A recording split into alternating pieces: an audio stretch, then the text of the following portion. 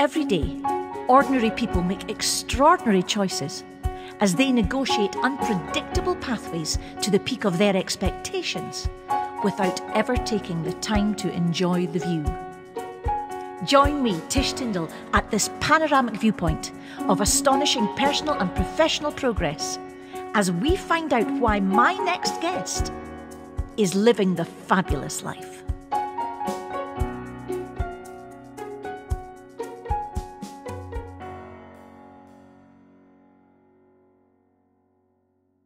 Abi Anne Oliver, welcome so much. How are you doing? You've been in Manchester, come from Manchester, gone to Hollywood, and now you're on The Fabulous Life. I can't thank you enough. How are you today, darling?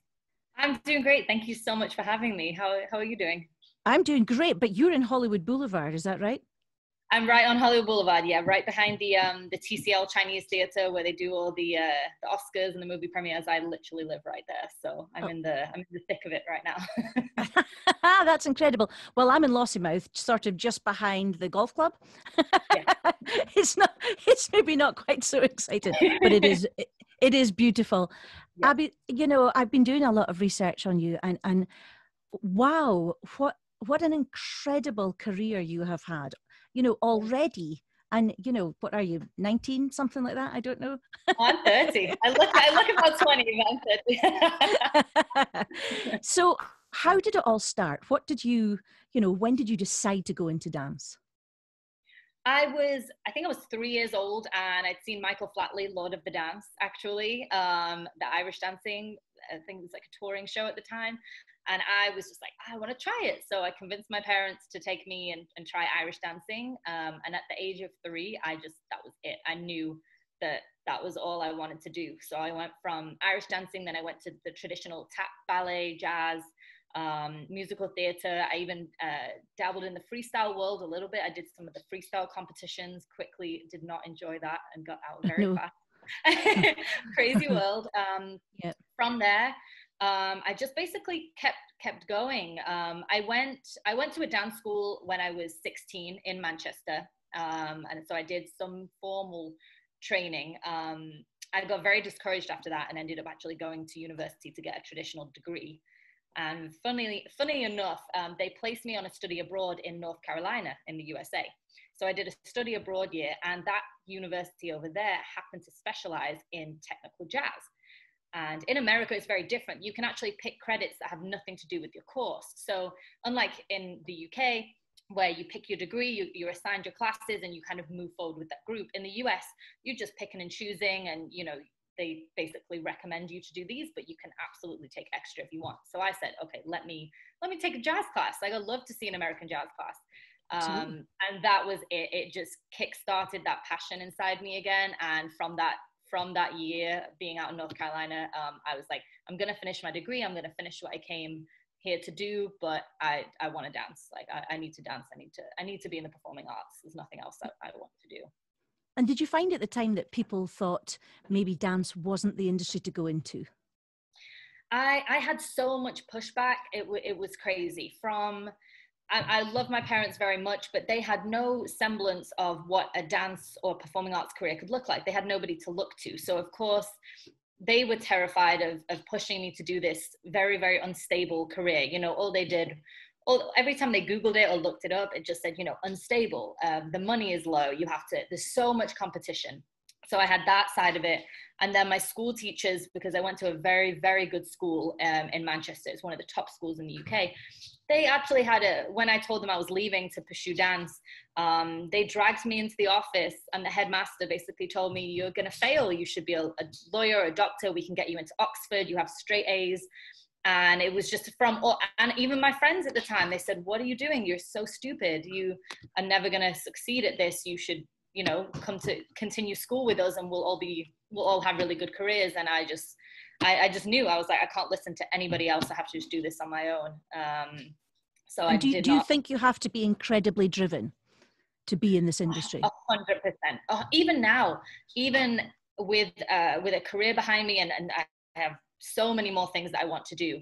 And I've been living out here independently for 5 years by myself. I have my own apartment in Hollywood, and I'm working consistently. Even now, people still don't really believe that it's necessarily possible, and you still receive pushback every day, even just from already being in the industry. So I think if this is the career path you want to go into, I think just having that drive and knowing exactly why you want to do it is so important. It could be that you love it. It could be that you aspire to have a career like this. It could be that you want to live in this country and, you know, you want to try this industry, but whatever it is, you have to be 100% committed, because otherwise there is just no way you'll make a long-term career. You might do it for a few years, but you will eventually receive so much pushback that unless you're ready to do this full time, it would be very hard to continue, for sure. And when you say pushback, do you mean people saying to you, you can't do it? You know, here are the reasons, and we're telling you to stop this. Yeah, definitely that. I mean, especially family members and friends, anybody who isn't in the industry are always going to have questions and always going to try and push you to have something that's more stable or something that in their mind is valid. I think that's the biggest thing for me. If you're around people that have been in the performing arts or have been in the industry, they can recognize that as a viable career. There's a lot of people that just don't understand it enough to know that there's so many different options in that industry that you can go into, and it's a very, very viable and necessary career path. If we didn't have artists, what would we be doing in quarantine right now? All we're doing is Netflix and music and shows and concerts. Like, the arts have, funny enough, become so vital that I think it's shocking that people still don't see it as a viable career path. Absolutely. And on top of that, of course, pushback just from the sheer level of competition. You're not applying to be a receptionist or an administrator or an accountant. This is a kind of once in a lifetime career that it's going to be hard to get there, but once you get there, it's, you know. And looking at all your credits, Abi, it's really inspiring. And, you know, I wonder, what do you think you've got that gets you the gig? Why have you been getting the jobs? That's a really good question.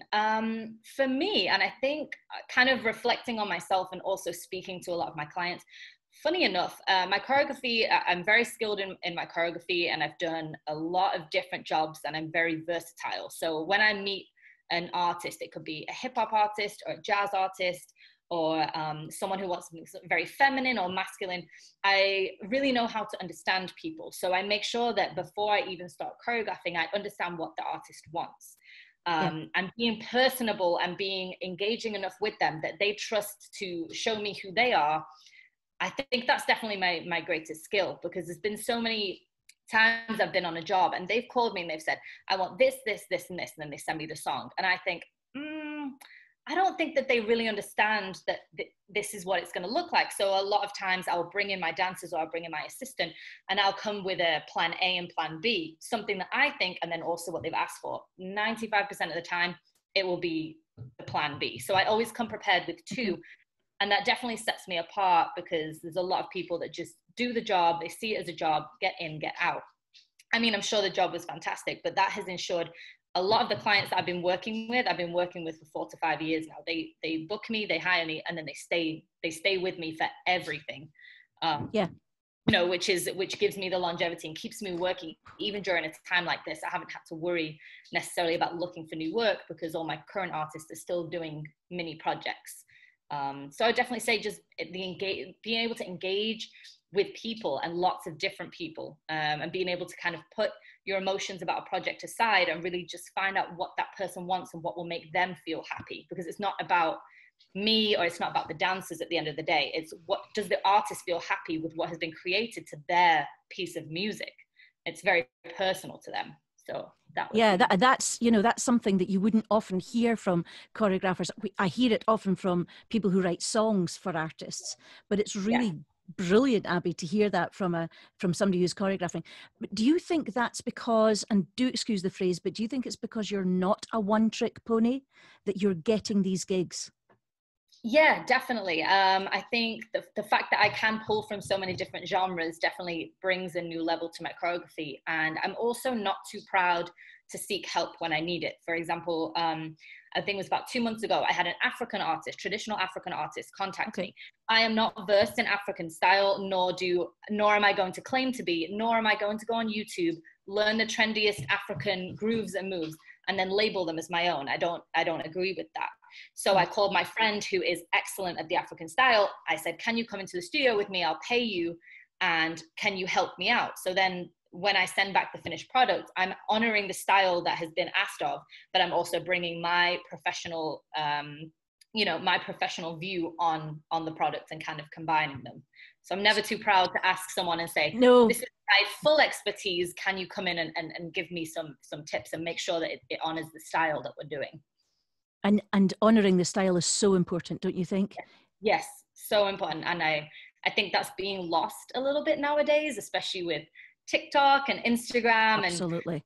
And there's something that I've been seeing recently, and a choreographer that I look up to has been speaking on it. There's a move that is an original light feet move, and light feet is a footwork style that is and same as house or traditional hip hop. It's very very deep rooted in culture. And this move has somehow made it onto the TikTok scene. And every time you see a new TikTok dance, they have this move. And, it's been brought up like, why are people just taking this one move, adding it into this dance? And this dance has no cultural resemblance of what this move represents or the foundation of this style. So I really try to honor as much as I can whatever style I'm working with. I think it's very and I think it's so important to look at the social and historical context of these genres. Yes. And then that gives you the stylistic feature for the genre, and that's what sets it apart.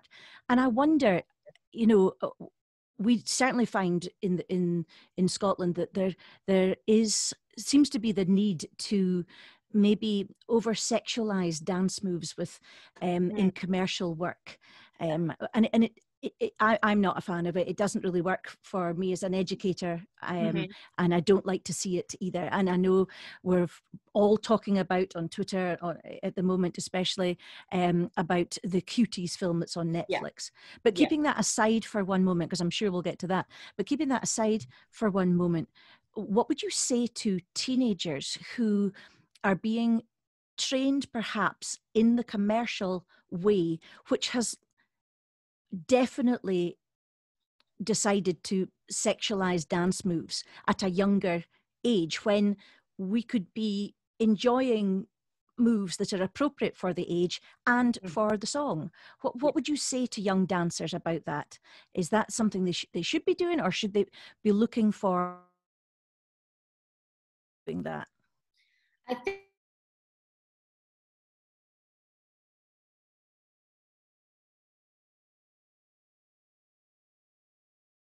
and I think that people should be focusing on technique, strength, execution, tour. I would always say, like, if you can look at a tour or watching like Ariana Grande tour or Janet Jackson tour, and you will see there's always, oftentimes there is some sexualized movement, but the people that are dancing on these tours have so much strength and integrity behind their movement. Of course, when you get older and you start doing professional jobs, there is a time and a place where you may have to do a little bit more sexual, or you may have to put a heel on or dance with a male or a female or a male. There's a time and a place for that. I would say in the training field, I think that is very distracting towards becoming a versatile, well-trained, strong dancer. If I'm hiring dancers, and I have to use social media a lot at the moment because no auditions are happening. If I see a dancer that is only posting sexualized content, especially if they're a younger dancer, I will not hire them, because I do not know if they are able to do, for example, a more masculine style, if they are able to do something more technical, or even just to know their integrity as a dancer. I want to know that they can do everything. Now, if I put a heel on and you are of the appropriate age and you're expected to make a sexual performance, then that is for a purpose within that specific routine for that performance. Being in class and doing so much over sexualized stuff, I think that it's taking away from the real integral training that we should be having, especially when we're not of age to be dancing like that yet. And then putting it on social media for everybody to see. It's that, for me, if you're going to be doing sexualized dancing, I want to be paid for that, because I'm using my body as an art form, and I'm eliciting maybe a feeling from somebody else. That, for me, requires a check. You will not see me doing that on social media. unless it's a very classy feminine version that I've learned in a class. I'm not going to be doing that for everybody to see. I want to be paid for that kind of performance. So I think I want to applaud you, Abi, because that is, you know, I think that's what we need to hear. And I think our youngsters need to hear that. I have a question for you. Normally we take questions from our students at this point, but our director of dance has a question for you this evening. So this comes from Diane Aspinall. And Diane would really like to clear something up. She's danced all over the world. She's been teaching for, maybe I shouldn't say how long she's been teaching for, but it's certainly about 30 years. And, you know, we often have this discussion about what commercial dance is. And, you know, commercial music, commercial dance is what is current at the moment. So whatever was commercial in the 60s was what was current. Commercial dance doesn't necessarily have to be, and I worry about terms like hip hop, because, you know, hip hop is one genre of music that has a certain type of movement associated with it. How do you feel about the term commercial? To me, I view the term commercial as something for a commercial purpose. So for me, a commercial style of dance is something, for example, say you see like a vacuum or a Hoover advert, and the people that are dancing around it are selling a commercial product. A tour, for example, if there's backing dancers on a tour and it's popular music like Ariana Grande, they're selling a commercial product. So for me, that's what the word commercial means. It's usually to do with gaining some kind of money, selling something, creating an image that would be what's the word? That would be liked by a large spectrum of general, of the general a wide public. demographic, A wide demographic. It's not niche. It's not very specific. It's something that is very mass appealing, that looks very good and looks very visually stimulating and appealing. That is what I would say commercial is. That's fabulous. And so that then would cross an awful lot of dance genres depending on what was required. Is that right? Correct. I mean, I have friends that do Chicago footwork that have been asked to do that style for something that I would then consider a commercial purpose. That does not mean that the Chicago footwork style has been taken away, and that does not mean it's commercial dance, but it does mean that they have used that for a commercial purpose. So I'd still say if they did that on an advert or a TV show for something that's not necessarily promoting the culture of that dance, I would say that would still be considered in part commercial. So I don't think when people say the commercial dance style, I think for me, if I'm referring to what I would say is jazz funk commercial, I call it choreography, because I believe that that is a different word that represents that specific style of dance that is very music video style and very popular. But I think the word commercial can be applied to a lot more things than we really have kind of coined that term to be nowadays. Yeah, wow, you're like an encyclopedia. That was fabulous. And you know, you are so informed, Abi. You really are. And it's so refreshing to hear, okay? How important do you think that is for our young dancers, you know, who are studying? Let's say you're training in dance at the moment. How important is it that you are so informed? It's got me where I am today. And I don't say that lightly. I'm very good at what I do. I'm not the best in the world. I'm not the best dancer. I don't consider myself an excellent dancer.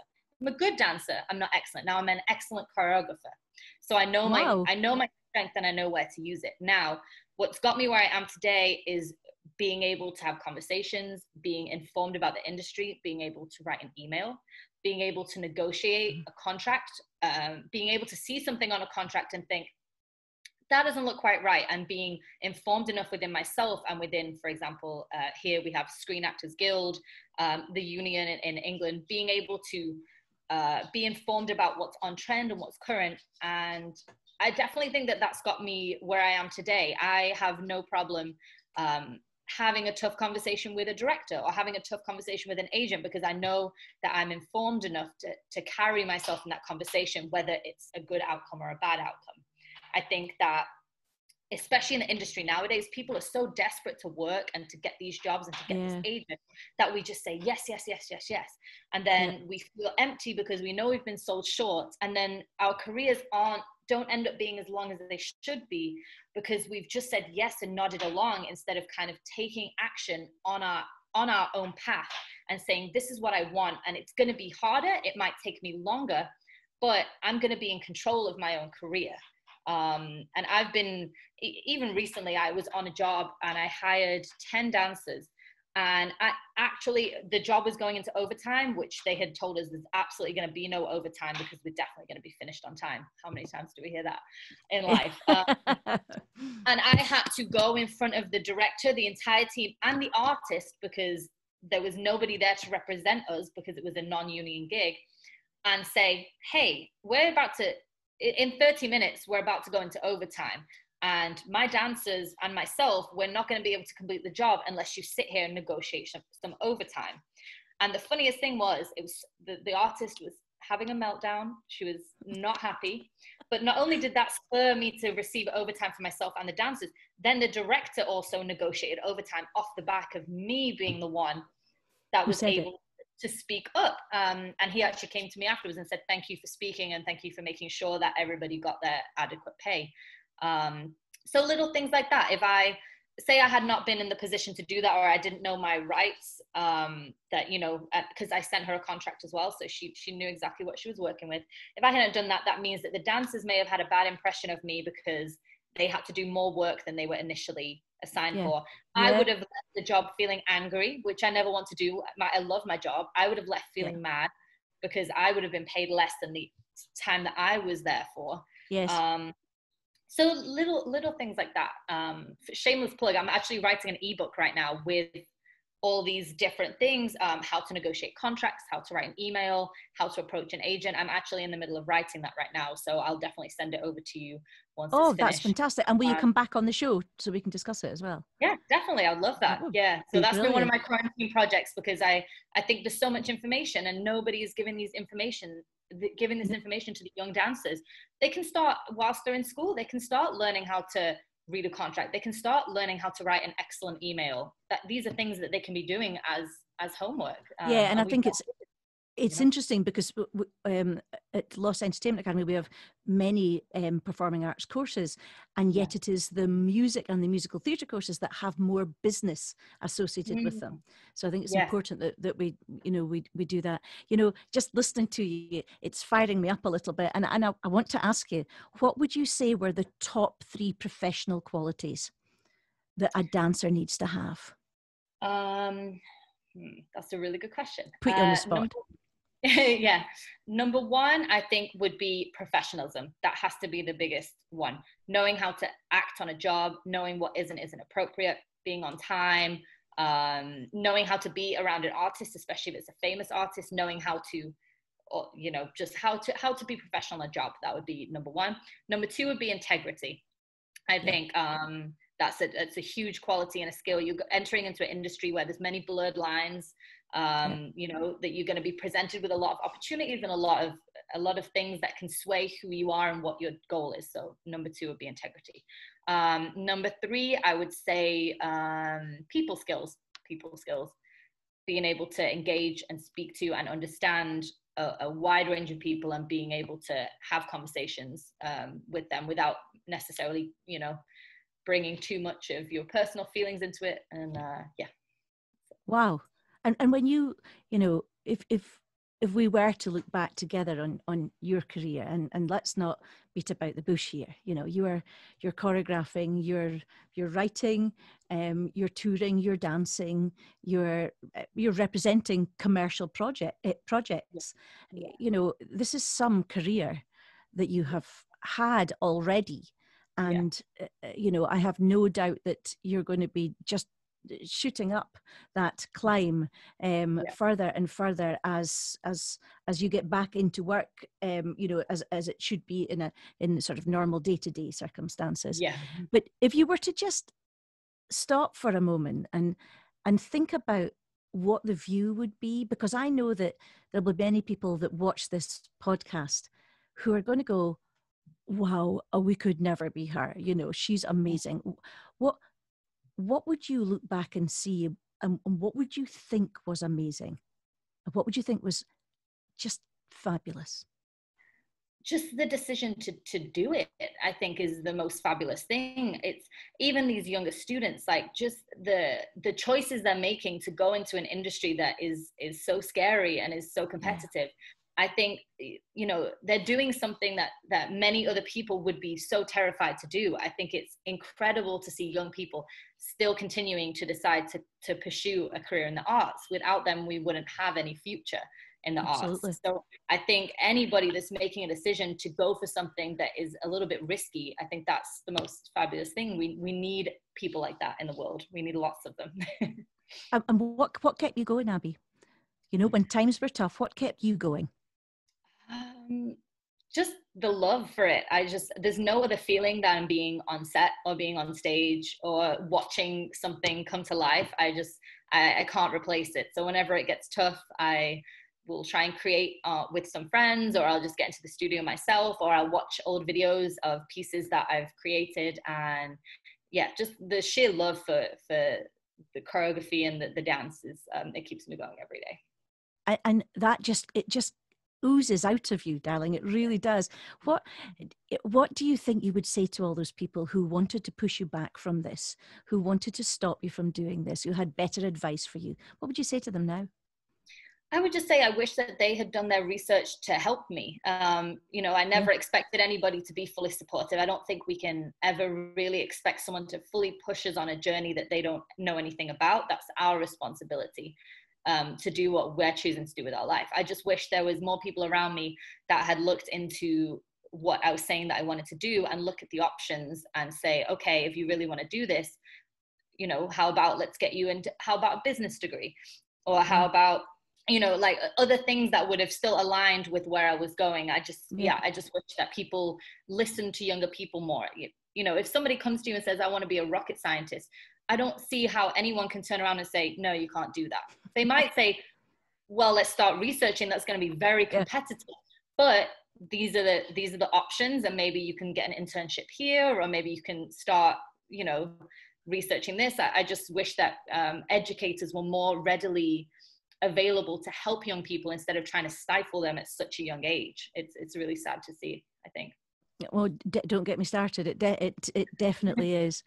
And Yeah. what would you say to the dancer who wants to dance, and the teacher who wants to teach, and the teacher who wants to learn, and the dancer who wants to teach, and all these different things? What would you say to them when they sometimes feel, gosh, am I ever going to I'm ever going to be somebody? Mm-hmm. What would you I say to would them?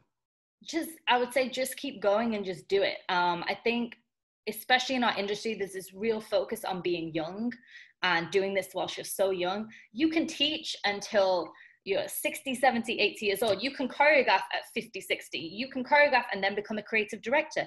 I know people that are still touring at the age of 40, you know, and then they go on to do other things. I think there's no one avenue for everybody, and if you know what sets your heart on fire and you just know that that's what you want to do, I would say just do it. It doesn't even matter if you feel a little bit older, you miss that little window that you think you had. I think that's just not true. If you want to do it, just keep doing little steps, one thing a day, one little thing a day, even if it seems insignificant, and a few years later it will have built into something grander that you probably didn't even realize you could have done, you know. And I think for me, you know, listening to you, and as I say, having done the research that I have done on you, you are such an inspiration, Abby. You are so full of fun packed sound bites and knowledge and encouragement for everybody. And I really feel that you are quite a role model for anybody of any age wanting to go into this profession, and wanting to dance, wanting to choreograph, and wanting to create. And you know, I really feel that across the performing arts, it is our duty to mentor people who want to do Yeah, that. You know, yeah, exactly. and interestingly, our younger students, pupils, and some of our older students and a couple of teachers, wanted to put something together for you, and obviously in social distance times as well, Yeah. just to show you that our ethos is really about looking out for each other and daring to dream big. So we're going to see that just at the end, and we've coupled it up with some a rather famous voiceover actually. So I hope you enjoy that, and I really hope that you can continue to be the most incredible mentor and you know, somebody who's really trying to change the way people think about dance. And that's how I see you. If you had one wish, Abi, if you had one wish for your future career, what would it be? You're gonna get me with that question.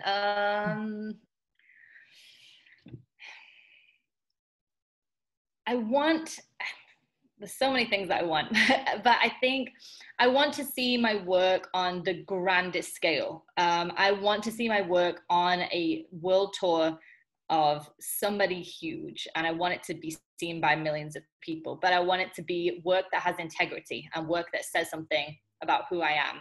And, you know, you can distinguish it from other people's work. I don't know what that's going to look like. I'm still kind of in the beginning stages out here. So I'm hoping that within the next 3 to 4 years, that is the level that I will be at. So I'm not sure who the artist will be at that point, but yeah, I want my work to be on tours so that it's seen around the world, and for people to be just inspired by my story and be able to see somebody that's done something that they didn't think possible, and use that to push themselves forward.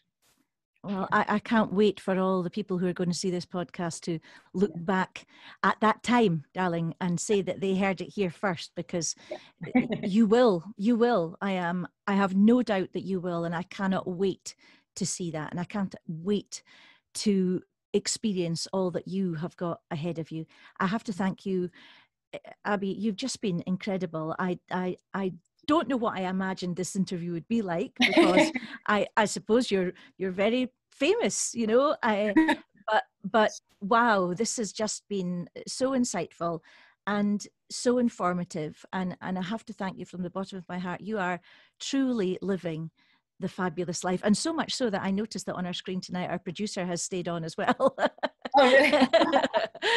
And our producer also has a dance background, so it's been very, very interesting. And just to finish off tonight, I hope you enjoy the small piece that we've put together for you from the college. So from Lossie Entertainment Academy to you, Abi Anne Oliver, and from me, the fabulous TT, Tish Tindall from The Fabulous Life, all the very best, darling. You are inspiring. Thank you so much, darling. No, thank you so much. Thank you.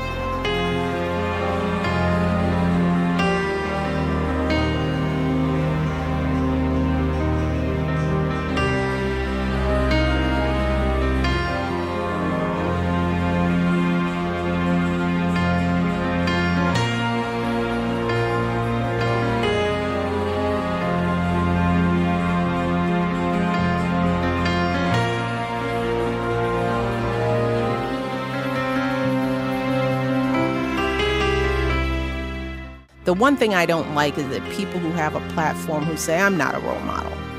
And I was like, yo, you have a choice. Then don't be out there. Because if you are being seen in any way, shape, or form, there is somebody looking up to you. And I want young people to realize that mentorship starts early, and it starts right in your own backyard. For every young person who's listening to this conversation, I don't care if you're 12 or 10, there's somebody younger who is watching you. They are watching how you carry yourself, how you laugh, how you make fun of things, what you wear. There is always somebody right behind you looking at how to be.